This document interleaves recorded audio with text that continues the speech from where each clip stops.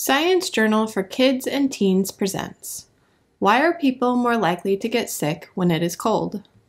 Adapted from the original peer-reviewed paper in the journal Allergy and Clinical Immunology, published in February 2023.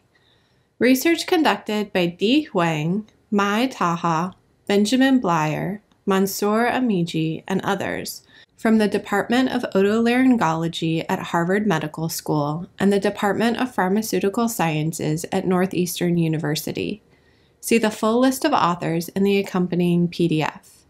Read by Miranda Wilson. Abstract. Did you know that your nose protects you from germs?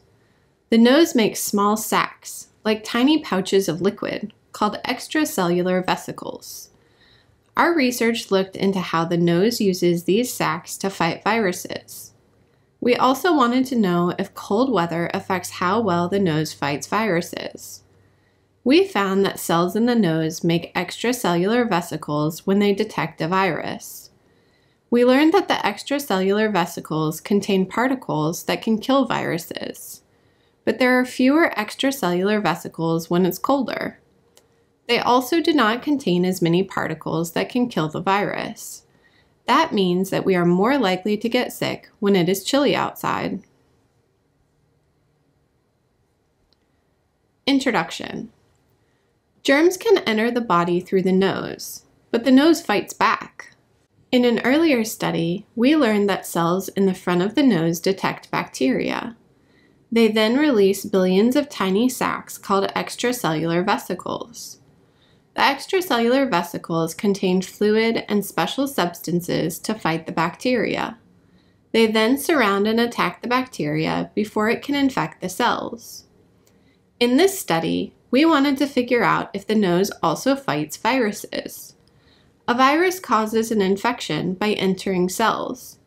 Once inside, it uses parts of the cell to make many copies of itself. When there are too many copies, it can damage or kill the cells. We hypothesized that nasal cells release extracellular vesicles when there is a virus. We thought that they carry a special particle called microRNA. MicroRNA can destroy the virus. We know that the extracellular vesicles have special spots on the outside. We call these spots surface receptors. These spots attach to the virus particles. That stops them from entering cells. We also hypothesized that this response to viruses does not work as well when the weather is cold. Here is an image of an extracellular vesicle with surface receptors and microRNA. The vesicle itself is the blue bubble in the middle of the image. It contains the microRNA, which can be seen as darker blue squiggly lines. The surface receptors are different shapes jutting out from the surface of the vesicle in green, magenta, and yellow.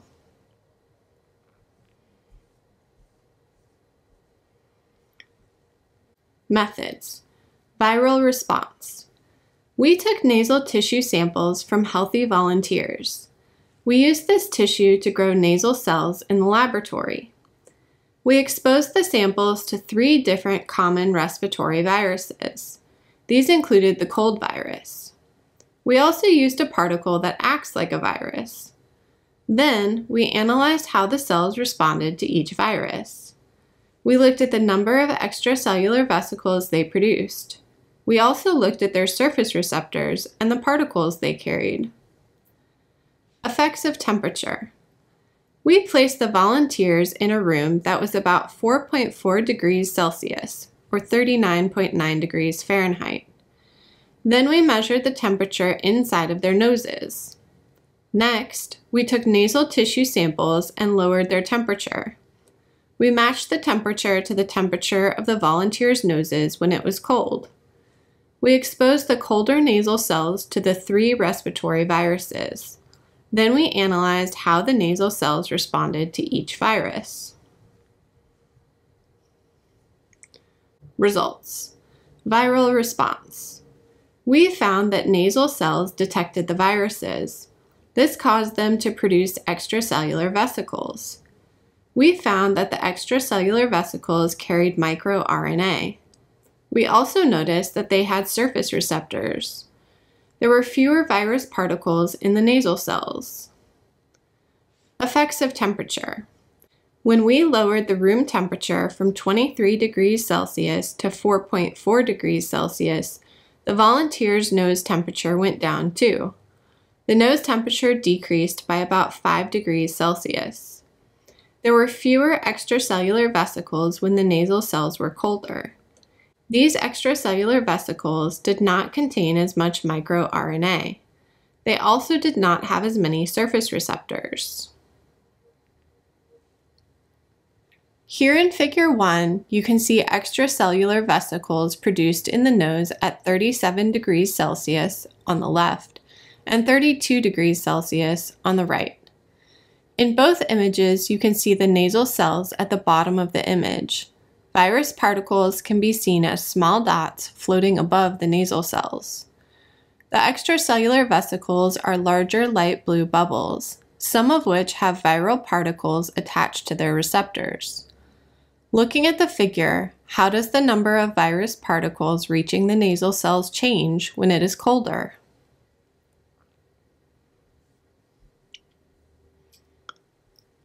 Discussion. Nasal cells fight viruses using extracellular vesicles. They distract the virus and stop it from reaching the cells. That's because the virus attaches to the extracellular vesicles. Then, the microRNA inside kills the virus. That means the virus particles don't reach the cells. They are unable to start an infection. Colder weather makes it harder for the nose to fight viruses. This is because the temperature inside the nose goes down. When it is colder, there are fewer extracellular vesicles. What they look like also changes. They have fewer surface receptors.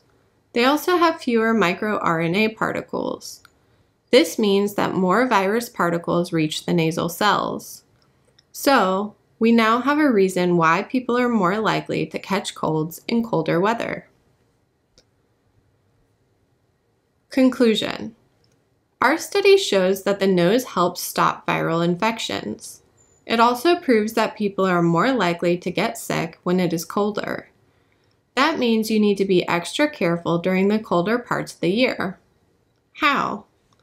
Wash your hands with soap and water. Clean common surfaces, such as in the kitchen or bathroom.